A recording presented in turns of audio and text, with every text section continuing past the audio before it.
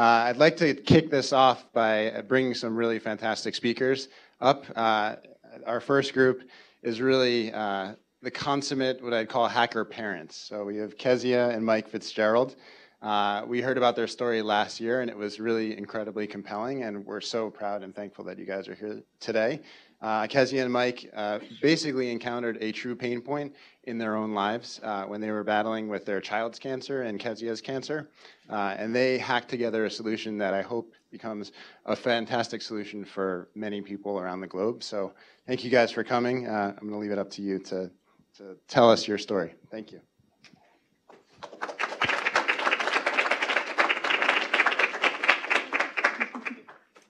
Good morning. So I'm Kezia Fitzgerald, and my husband Mike is sitting over here. And I'm going to tell sort of our story, and if we end up having time at the end, I will pass it over to him, and he will talk a little bit about investors and stuff like that. But we'll start with our story and see how far we get along. So 2011 was the year of cancer for our family. In January, I was diagnosed with Hodgkin's lymphoma. And in May, just a few months later, our daughter Saoirse was diagnosed with neuroblastoma. She was 11 months old when she was diagnosed. Having two people in our family fighting cancer was a challenge, but it gave us the strength and determination to overcome any other challenge that came our way. And so this is Saoirse, and that's a little bit before her diagnosis, and her smile sort of got us through everything because she smiled through everything. So it was definitely helpful. And when her PICC line was placed at 11 months old, of course, the first thing she did was put it in her mouth.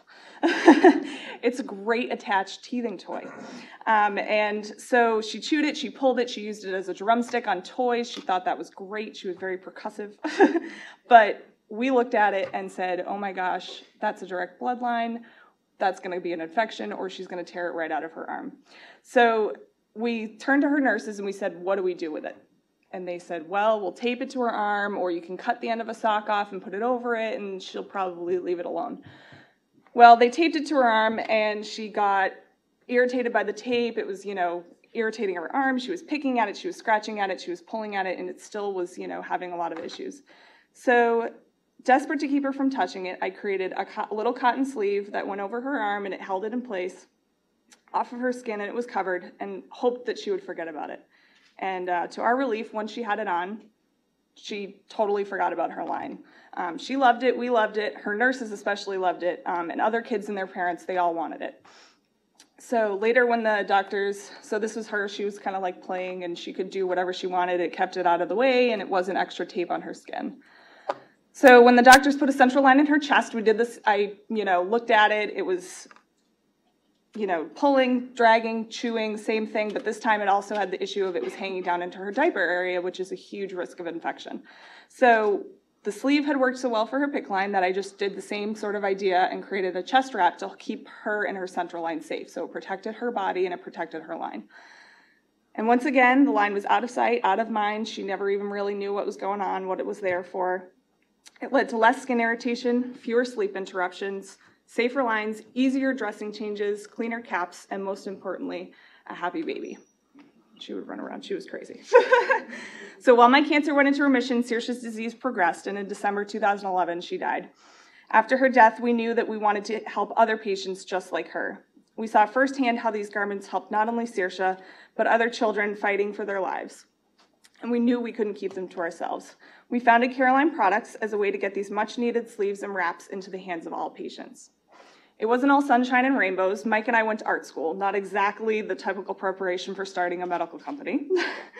And working daily on our project that relates so closely to our grief is not an easy task.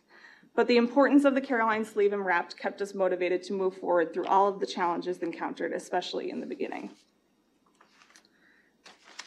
The first step that we had to take was to protect our idea. We started this process while Saoirse was still in treatment.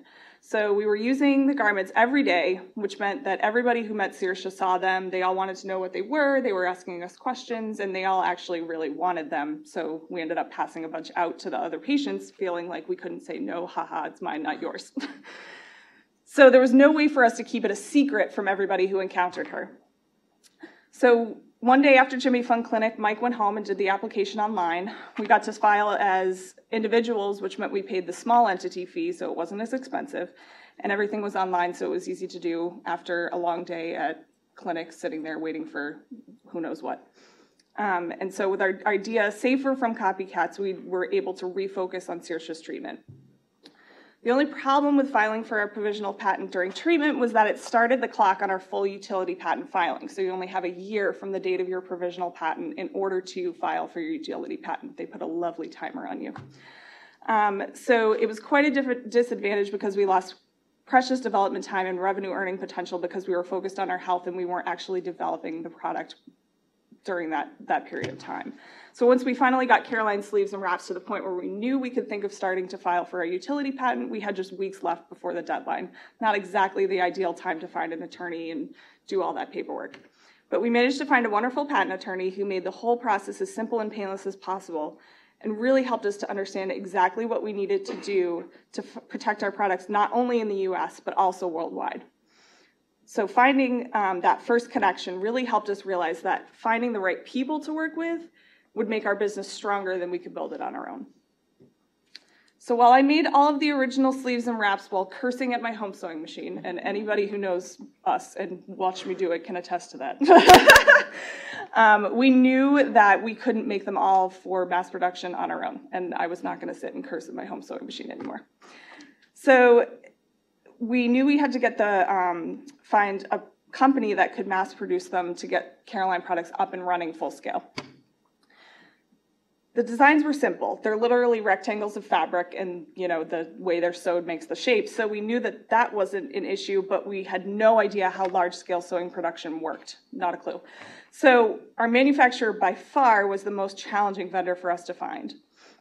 After searching on Google, we interviewed the first sewing contractor. The first meeting was short. We showed them our product. They looked it over, told them why we created them. They looked at it, said seemed doable, that they would get back to us with an idea of what the process would be, that they wanted to take the project on. So we left. A few weeks later, we got an email saying that they weren't going to do the project. No reason, just rejection, we're not going to do it. Our second sewing contractor interview was with a very small company. The manager we spoke to liked our story, but when she brought the story and the product to the owner of the company, they didn't want to touch it with a 10-foot pole. They thought there was going to be some sort of issue with the fact that it was a medical product, and they didn't want to deal with that. So the manager, feeling for us in our time of frustration, because at that point we were like, oh my goodness, what are we going to do? She gave us a name and a phone number to call. So I'm a firm believer that everything happens for a reason, and our third interview was the one that made things feel right. Not only did we walk in to find them sewing dance costumes, which I grew up with a mother who owns a dance studio and danced my entire life, so I was like, I know what that is. But also the company owner's mother was there helping him that day because he was behind. And I was like, wow, what a family friendly, everybody's helping out, what a village kind of business. So this meeting was worlds different than the other two. After listening to our story, the owner took our prototypes, he looked them over, he actually held them in his hands. He started asking us questions about stitching, he talked to us about different fabric options, he gave us suggestions about what changes needed to be made in order to bring them into the mass production from a home production standpoint, and he talked to us about cost savings, and then he gave us names for local pattern makers and material suppliers.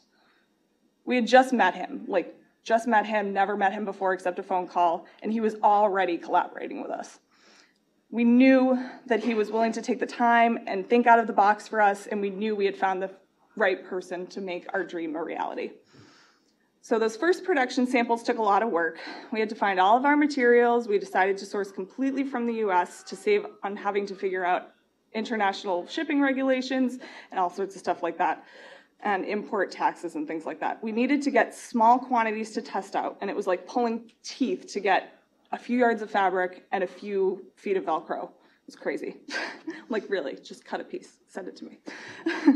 I think the biggest lesson we learned was to not bite off more than we could chew. We had big ideas and got a little overzealous when it came to our first production run, and we still have 2 boxes of now unusable product in our storage unit. But when I look back at the products that we were first sending out and the packaging that they were in, I'm looking at it cringing about, oh my goodness, I can't believe we sent these out. What were we thinking? But it was all part of the learning curve of entering a world that we had no idea what we were doing, and we were all just trying to figure it out as we went along. That first year, we had a lot of ups and downs. After all, everything we did was a first-time experience. We were getting amazing feedback from customers that helped us to continue to develop and improve our products. By listening to that feedback and making changes based on our customer suggestions, we were able to make our products even more functional and helpful for our patients. From the beginning, we figured out that we weren't going to go and get anywhere if we didn't collaborate with other people. And really, our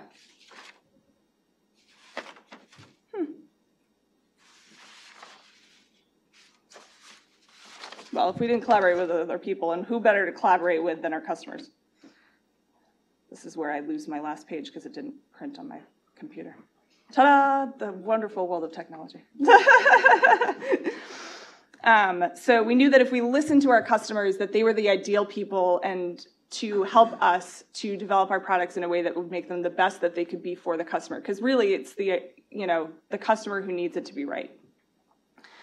So we knew that we were doing something that was truly helping others. We heard stories. We had parents writing us emails saying, oh my goodness, thank you so much. My children are so much happier. We had adults calling us back saying, oh my gosh, I can make my scrambled eggs in the morning now, and I don't have to worry about getting my lines, dangling into my egg pan. So we knew we were doing something right. It was truly helping people, and that we were making sure that patients, caregivers, and hospitals were, getting what they needed. And we knew we wanted to differentiate the CareAline name from some of the others on the market that just didn't do what our products did. So sharing our story was the best way to make CareAline stand out in the world. While our marketing strategy has changed and evolved over the past 2 years, our story is the ever-present thread that keeps the brand different from the others. When we exhibit at meetings and we go to conventions or we present in front of hospitals and nurses, we tell every person we meet about why we develop these products and what our passion is behind them. It creates a connection that keeps them listening, and it also keeps them remembering who we are and why we did what we did. It helps us connect with parents who might think we're just trying to make a buck, but most importantly, it keeps Saoirse's legacy alive and honors her struggle as well as her triumphs during her short life. So this is just some examples of different patients that have worn them. She was very excited because she could get a puppy and he wouldn't chew on her line. She was super excited to send us this picture. Okay, so this is just some conventions. I got behind on my slide flipping. There she is. So we have learned that nothing will ever go as planned. Anger, frustration, and disappointment are what fuel change in the world, and they certainly fuel change for us. Saoirse's name means freedom in Gaelic, and I created these garments to give freedom to my child. At the time, I never imagined that they would be providing comfort and freedom to patients all over the world. Saoirse may no longer be with us, but every single day she motivates us to move forward, help others, and believe that we can make life a little more comfortable for those who need it the most. Thank you.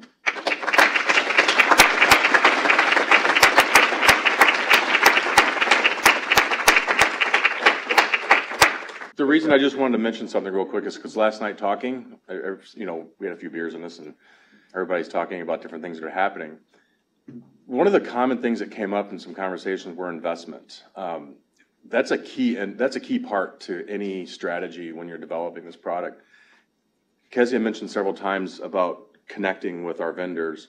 It's important to us to have products made in the United States, but it's also important to find people that are close to us that understand what we're doing to invest in our products.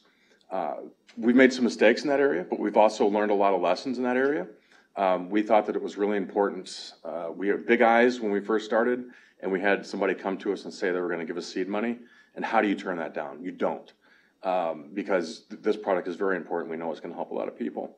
Coming into our next area, though, looking for an investor, it's important for us to find investors, and it should be for you as well, in developing products and launching it into the market, to find somebody that connects with you and understands what's going on and has connections in the world that you're focusing on. I think that's really important. It's even more so important to create a win-win situation for everybody, because that's what our goals should be, because our main goal is to help kids. And we are now. We have distributors in the United States, Canada, Australia, and now all of the European Union, Saudi Arabia, and soon to be Singapore and Japan. But that wasn't just sitting down and waiting for people to call us. We had to get on the phone. We had to get all the media coverage we could, and that's the other important aspect of this, getting people's attention. But I think everything else, Kezia hit right on the money, and but you guys are doing a great job, and we can't wait to hear what everybody has to say today. It's going to be fun.